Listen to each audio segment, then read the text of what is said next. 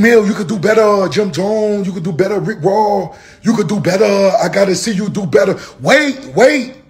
Little man, whoever you is, until you feed the kids where you from for 20 years straight. Don't question Rose. Wait.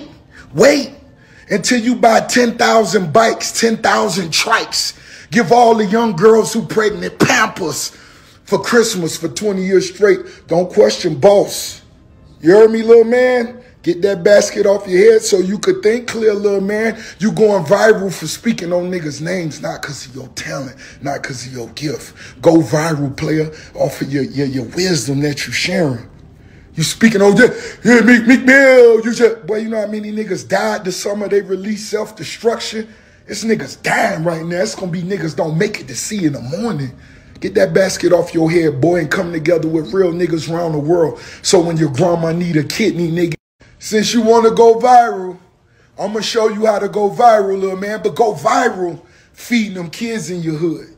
Go viral giving them bikes away. Go viral Christmas time. Now, don't be saying Jim Jones just gave away goddamn 6 figures worth of clothes in his hood. And you a nigga who talking. And little man, I know real rosters, which you are far from. You heard me?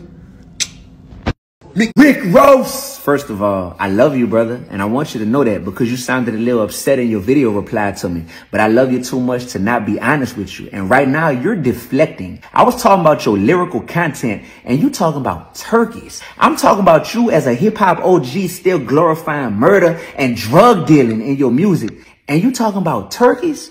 Bro, more people are streaming your music than eating your turkeys. You can believe that, brother. Oh, then you can make fun of my accent and my hair, brother. That's lightweight, you hear me? What am I doing to help my community? Well, my whole adult life, I've been a middle school teacher. Now I'm a full-time hip-hop artist. Just dropped my 10th album. It's called Uno. You should check it out, actually. I've helped to give out hundreds of thousands of dollars in college scholarships for students around this country. Done financial literacy tours year after year, brother. Shoe drives, toy drives, voter registration rallies, prison ministry. I'm currently a professor at Tufts University teaching the intersection of hip-hop and social change, and I'm a fellow at Harvard University. Ultimately, I'm just trying my best to do God's work in this industry, bro. Then you say, won't I go viral with my own content? Brother, you a little late to the party. I've been successful for a while, man, and not having to glorify the things that's harmful to our community. Could you do that? I'm curious. Bro, I work with some of the same artists as you. The Game, Lupe, Big Crit, Juvenile, Manny Fresh, Currency, Kevin Gates, Sway, Charlamagne. These people know me, man. So as black men, let's do our best to do God's work and not glorify what's holding us down, man.